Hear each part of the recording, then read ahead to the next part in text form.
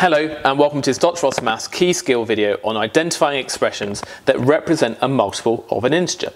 Now in the previous video we saw when we could guarantee that an algebraic expression was either odd or even.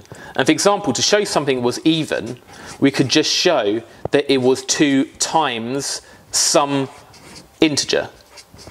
2 times some whole number, because 2 times anything is always going to give you an even number, like 2 times 3 is 6, which is even, 2 times 4 is 8, which is even. 2 times anything is guaranteed to be even. But another way of saying even is that it's a multiple of 2, so anything that's even is a multiple of 2.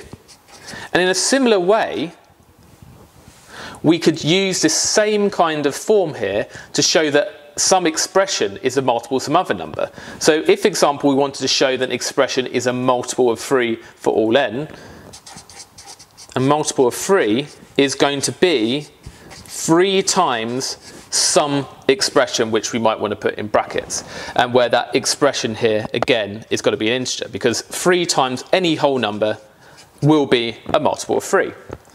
So 2 times n, could that be written as 3 times something? Well, no, there's no 3 that we could factorise out.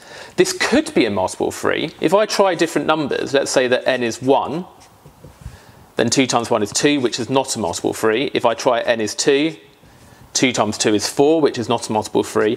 But if I did n is 3, 2 times 3 is 6, which is a multiple of 3. So it basically depends, but because we can't factorise out a 3 from this expression, we can't guarantee that it's going to be a multiple of 3 regardless of what value of n we choose.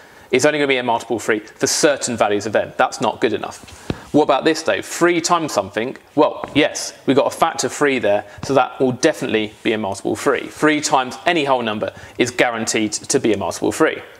What about the next one? 3n plus 1? Well, we can't factorise a 3 out here because we can factorise a 3 out here, but we can't factorise a 3 out here. So we can't take that factor 3 out. It's not guaranteed to be a multiple of 3. In fact, it's never going to be a multiple of 3 because we know that 3n is a multiple of 3. And if we add 1, it's always going to be 1 more than a multiple of 3, like 10, for example. That's 1 more than 9, which is a multiple of 3. So this is guaranteed to not be a multiple of 3. So that's kind of a stronger statement there. So no, that one doesn't match. 6n plus 9, can we factorise out a 3? Well, yes, we can. We could factorise a 3 and do 3 times what is 6n, what's 2n, and 3 times what is 9, it's 3. And because it's 3 times a whole number expression, because whatever whole number we put in for n, 2n plus 3 will be a whole number as well, this is guaranteed to be a multiple of 3. We managed to factorise the 3 out. What about the next one? Can we factorise the 3 out here? Well, let's expand out first. So 12 times 8 is 96. n plus 120 minus 6. So that's 96n plus 114. And we can factorise a 3 out of that. So 3 times what is 96n? Well, it's 32n. And 3 times what is 114? Now I'm going to be lazy and do it on my calculator. It's 38. So that's 3 times something. So this is guaranteed to be a multiple of 3. And the final one, we can use our common sense for this.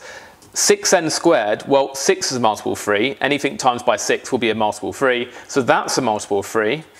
This is a multiple of 3. 3n is clearly a multiple of 3. So 6n squared plus 3n is going to be a multiple of 3 because a multiple of 3 plus a multiple of 3 is still a multiple of 3. But we're then adding a number which is not a multiple of 3. So overall, the number is not going to be a multiple of 3. So in general, if you have a multiple of 3 plus a multiple of 3, it's still a multiple of 3.